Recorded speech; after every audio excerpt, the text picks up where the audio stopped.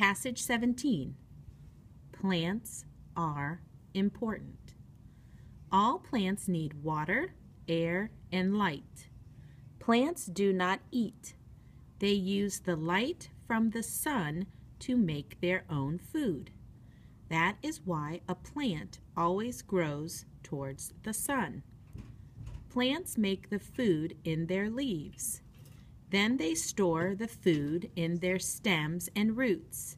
They use this food on gloomy days when the sun does not shine. If there were no plants, there would be no life on earth. Plants start every food chain. An animal eats the plant, or it eats the seeds or fruit of the plant. Then another animal eats that animal. Some animals eat both plants and animals.